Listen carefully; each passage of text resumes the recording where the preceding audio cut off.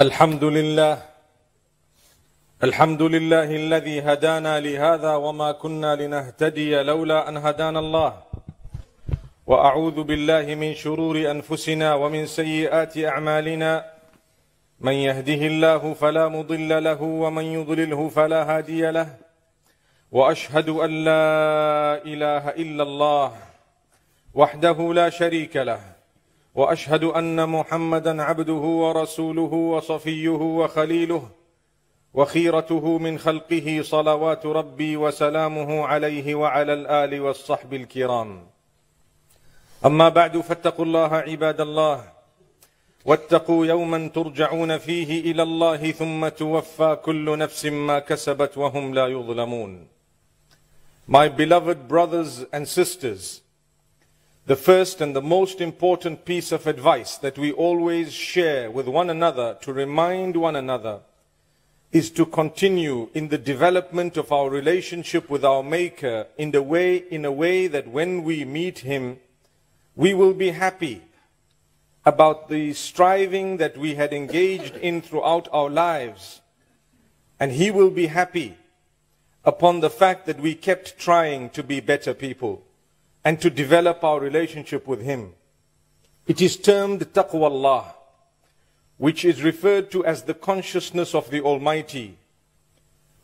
Some say the fear of Allah, but in fact, it is to create a barrier between yourself and the wrath of the Almighty by fulfilling the obligations upon you and abstaining from the prohibitions, knowing that anything that is prohibited is actually detrimental for you and I, both in this world and the next. So we ask Allah subhanahu wa ta'ala to make easy for us the path in this beautiful world. And we ask the Almighty to grant us salvation on the Day of Judgment. And we ask Him to grant us the most beautiful garden from the gardens of paradise, Jannatul Firdaus. Ameen.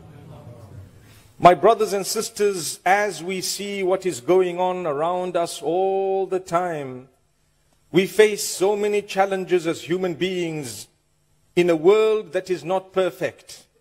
We are in fact not perfect. Perfection belongs only and solely to Allah. Allah is the perfect. This is why those who want to be perfect or want others to be perfect completely, at times they trample on the toes of others and make their lives a misery. So understand, you are not perfect, nor am I. Nothing besides Allah is absolutely perfect. The closest example to perfection is that of Muhammad sallallahu alayhi wasallam. As a prophet of Allah, he was granted that level of perfection that no other was granted, because he was chosen to be the greatest of all, the most noble of all prophets of Allah subhanahu wa ta'ala. And we send blessings and salutations upon him and all the other prophets of Allah subhanahu wa ta'ala. So you will notice across the globe a lot happening that will sadden you. It saddens all of us. We see negativity. In fact, it comes so close that we see negativity in our own homes. We have situations whereby we have disagreements with our children, with our parents, with our siblings, with our spouses, yet we love them so much. We have these disagreements whereby life sometimes becomes a misery. And at times the person causing this could be a loved one, doing it with a good intention, not knowing the amount of damage and harm he or she may be causing to the other. May Allah subhanahu wa ta'ala never make us from those who lose the consciousness of what impact our words and statements have on those we interact with. Ameen. My brothers and sisters, that having been said, you and I know that part of not being perfect is that we will falter and sin now and again. None of us can claim that he or she has no sin, because again, we're not perfect. Kullu bani Adam khata. The Prophet, peace be upon him, says, all humankind will make mistakes, they will sin, they will err. وَخَيْرُ الْخَطَّائِينَ التَّوَّابُونَ. And the best of those who err and who make mistakes are those who constantly seek forgiveness. So, all of us, to know our value, we need to ask ourselves, how much do I seek forgiveness of the Almighty? How often do I seek the forgiveness of the Almighty? The answer of that will determine your closeness or distance from the Almighty. Never look at another and think that you are holier than them or more pious, because you never know what the next step in your life is holding for you. And what the next step for them is holding. Yours could drop you into a pit, and theirs could be a staircase leading them to heaven. May Allah subhanahu wa ta'ala grant us goodness and forgiveness. I want to share with you today, on this beautiful day, at such a beautiful time, with such a lovely house of Allah subhanahu wa ta'ala that we're in, with so much of tranquility and peace, with the love that we have for one another, irrespective of our races, irrespective of our financial standing, irrespective of so many other factors. Look at us seated here. Let's listen to something beautiful. The Prophet Muhammad, peace be upon him, has told us, and this is a narration narrated by one of his companions who was with him for a long time, known as Anas ibn Malik radiyallahu anhu. May Allah be pleased with him. He says, the Prophet, peace be upon him, said that Allah Almighty has said. Now this is something powerful, because usually you would hear verses of the Quran. Yes, indeed, that's the most powerful. That's the word of Allah. You can recite that in your prayer.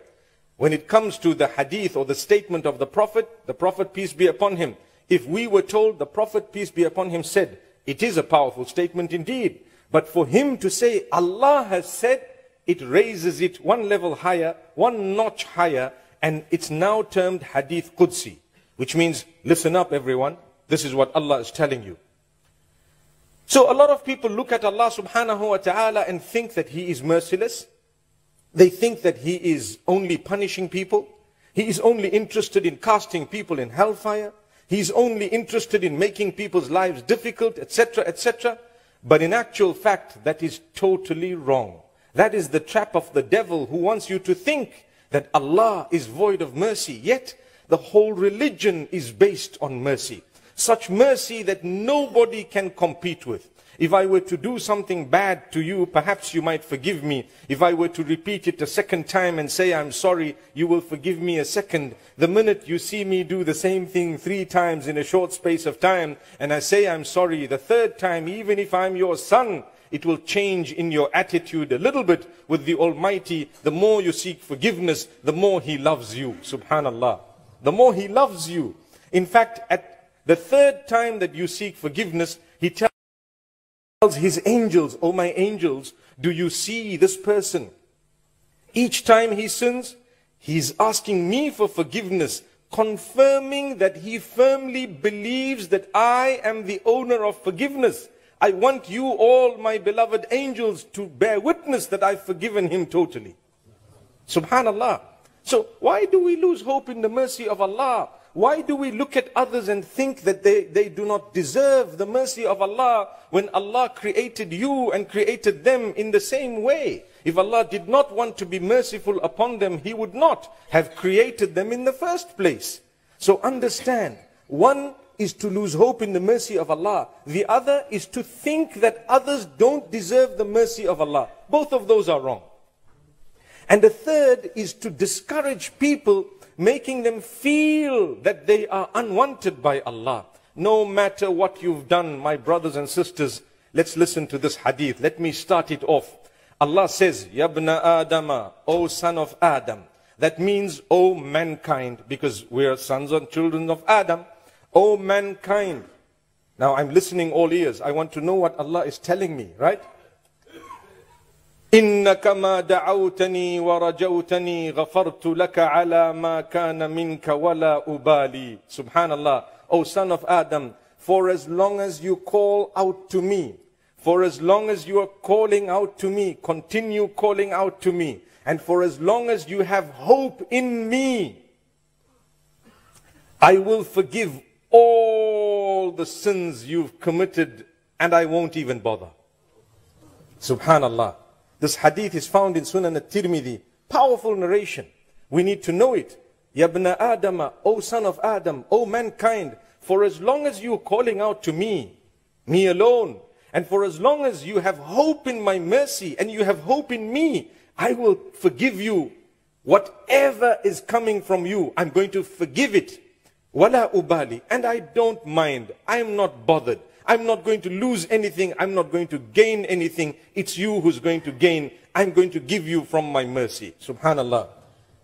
As though that was not merciful enough to move us, Allah continues to reassure us in a different way, because many of you may have a question right now. What if I've done the worst possible thing? What if I've sinned for so many years? What if I've committed major sin? What will happen to me? So Allah says, Yabna Adam, O son of Adam, لو بلغت ذنوبك عنان السماء ثم استغفرتني غفرت لك ولا أبالي. O son of Adam, if your sins have reached the skies in amount, if your sins have reached the skies, and you have come to me seeking forgiveness from me, I will wipe them out and I don't bother. I will forgive them and it's okay, no problem. Sometimes when you do something bad, you say, can you forgive me please, I was wrong. Your buddy, your friend, your family member might say, okay, I forgive you. But deep down they're holding something. Allah says, no way. With me, it's okay, it's fine. You committed the sin, you sought forgiveness from me. Your sins were reaching the skies. But because you sought that forgiveness, I will forgive you completely. Wala ubali. And I'm not even worried. I'm not even bothered. It's not even going to destroy our relationship. In fact, it's going to build it. As though that was not enough. Do you want to see what else the same hadith says when Allah continues and He's telling that to me and to you and to everyone else? So don't think there is someone on earth who is far from the mercy of Allah. If you and I would like, all you need to do is seek that mercy from Allah. Seek the mercy from Allah. May Allah forgive all of us.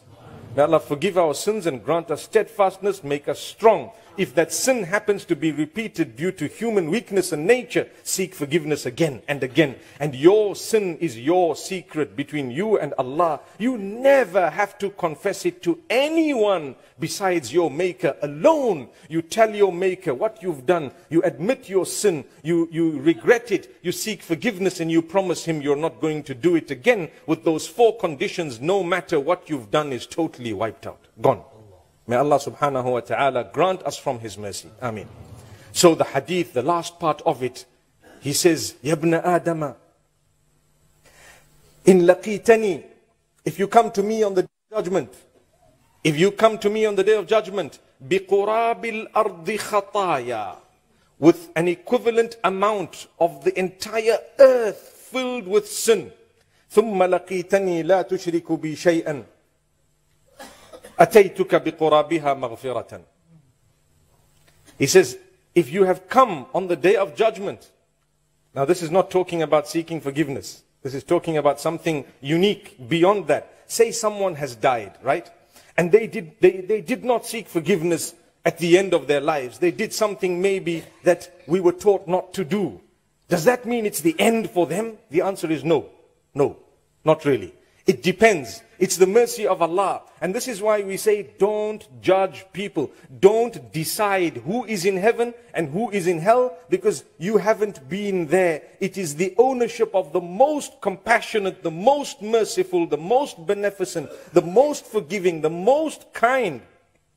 So stop dooming people and cursing them into hellfire. Indeed, their Lord is the owner of heaven and hell, and so is our Lord, but it's not you and I. If Jannah and Jahannam, meaning if heaven and hell was the ownership of you and I, perhaps it would be empty. We are so selfish, we don't even like people to visit us in our own homes because we feel lazy to make them a cup of tea. It's a fact. So imagine if heaven was in your hands, your buddies wouldn't be allowed in. May Allah subhanahu wa ta'ala grant us understanding.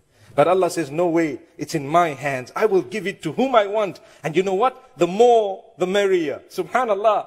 You will be surprised when we sit and we hear people say, this person's going to hell, that one's going to hell, that one's going to hell. I scratch my head and I think to myself, it seems like heaven is going to be empty, completely empty. Who's going to be in hell? May Allah subhanahu wa ta'ala grant us a deep understanding. You and I will be surprised in a beautiful way to see even those you may have disliked in Jannah, in paradise. Subhanallah. Because it belongs to the most compassionate, the most merciful. So this hadith says, if you come on the day of judgment with the equivalent of the whole earth filled with sins, if you have not associated partnership with me, I will reach out to you with a similar amount of forgiveness.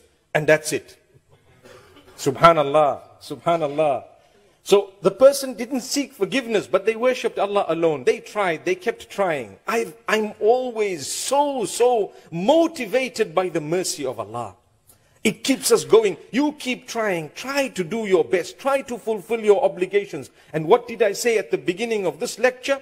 I said, keep seeking the forgiveness of Allah. Seek the forgiveness of Allah. Look at the Prophet Muhammad, peace be upon him. He was spotless, sinless, but he kept seeking the forgiveness of Allah such that the narrations show us numbers on a daily basis between 70 and 100 times a day. He used to say, Astaghfirullah. Oh Allah, I seek your forgiveness. Did he need it? The answer is no. We need it. But we don't say it. A day passes, a week passes. And the worst thing is we look at others and think they will not be forgiven by Allah. But we are perhaps from among those who didn't even seek the forgiveness of Allah. Look at the devil playing his dirty tricks. Don't allow that to happen. You want the mercy of Allah, be merciful upon others. The same Prophet of Allah says, La yarhamillah man la yarhamin nas. Allah will not have mercy upon he who does not have mercy on the rest of the people. So if you want the mercy of the Almighty, you must be merciful towards the rest of the people. Notice him saying an-nas, the people. He did not say al-Muslim, just the Muslims. You should be merciful towards all of the creatures of the Almighty. That is a teaching of the Prophet Muhammad, peace be upon him. People today totally misunderstand the message of Muhammad sallallahu alaihi wasallam. Do you know why? Because we are not leading our lives in an exemplary way. That's why.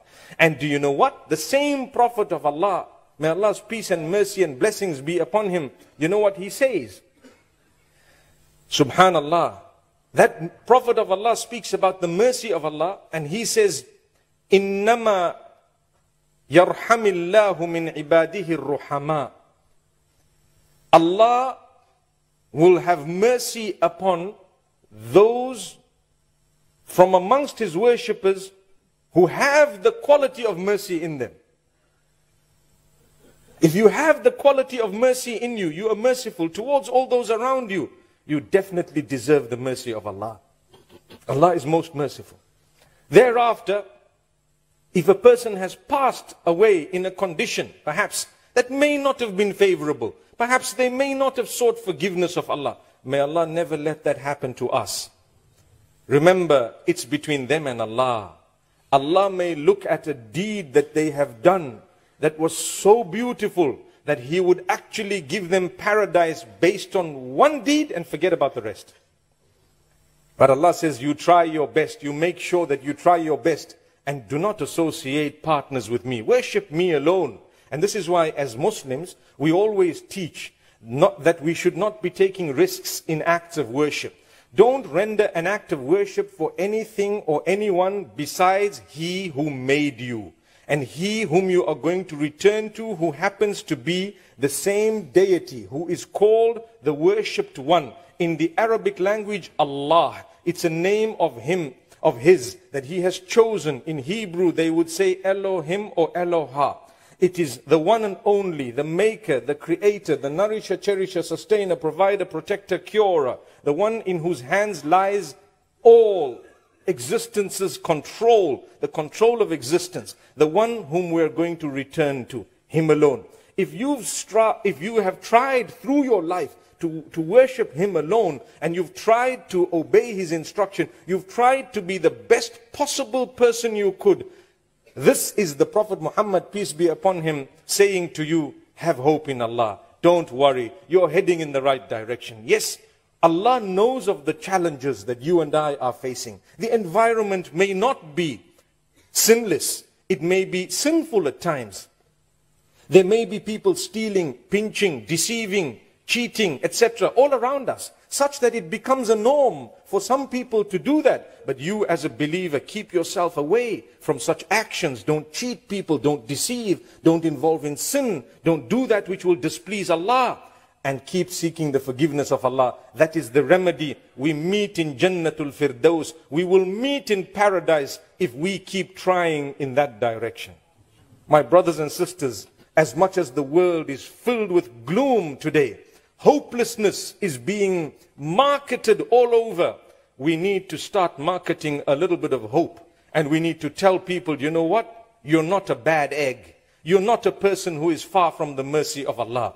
You just stumble across that which is good. You do that which is good because someone encouraged you to do good, and you're on the right track. You must feel good about yourself, and in the process, the same should be the feeling regarding others. No matter how far someone may appear from Allah, trust me, it's a moment that can actually change all of that.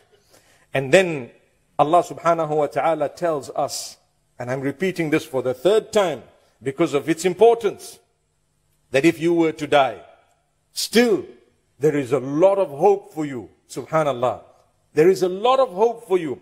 For as long as you have not associated partners with me, already we will tick the boxes. You can, by my mercy, enter into paradise. Don't we always teach people saying that entering paradise shall only be by the mercy of Allah? Because no matter how many deeds we have done, who knows how good those deeds are. We are praying today, a Friday. We are fulfilling the obligation that we have on our shoulders from Allah subhanahu wa ta'ala. But trust me, the concentration levels will not be 100% with any one of us. Perhaps the maximum of the person who's got the least distractions in this beautiful house of Allah may possibly be 85 to 90%. There is nobody that can say, I was plugged in 100%. So what happens to that 10-15% of the best of us? Trust me, for as long as you have tried, Allah says, don't worry about the rest. I've taken it on. Tick. Subhanallah. Did you try? Yes, I did. Some might fluctuate right to the bottom. 10-15% concentration. To them, we will say, keep trying. Don't lose hope. Because what the devil does, he makes you start thinking that wasn't good enough. That wasn't good enough. So it's not valid. So next time, don't even bother praying. That's what's happening.